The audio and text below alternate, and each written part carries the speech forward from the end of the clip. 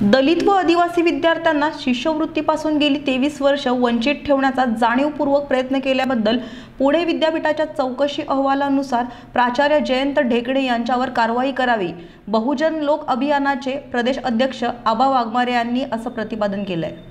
पुणे जिल्ह्यातील दौंड तालुका कला व वाणिज्य महाविद्यालयातील प्राचार्यांचा भोंगळ कारभारामुळे पुणे विद्यापीठाने नेमलेल्या डॉक्टर संजय चाकणे व प्रसेजित फडणवीस चौकशी समितीच्या अहवालानुसार उच्च शिक्षण संचालकांनी त्वरित कारवाई करावी, अशी मागणी बहुजन लोक अभियानाचे प्रदेश अध्यक्ष आबा वाघमारे यांनी केले।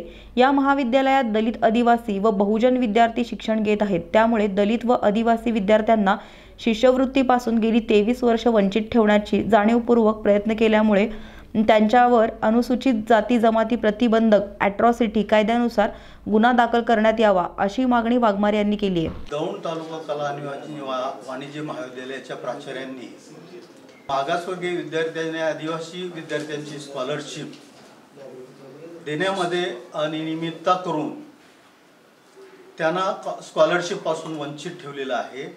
60,49,000 रुपये एससी स्कॉलरशिपचे त्यांनी वाटप केले नाही, त्याची चौकशी झाली पाहिजे।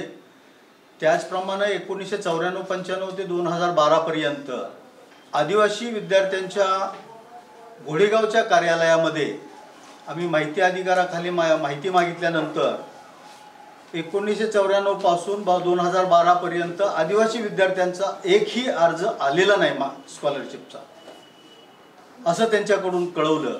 तर असं कधीच होत नाही, आदिवासी विद्यार्थी नाहीत असं नाही, परंतु त्यांनी फॉर्मच तिकडे पाठवलेले नाहीत, याची चौकशी झाली पाहिजे।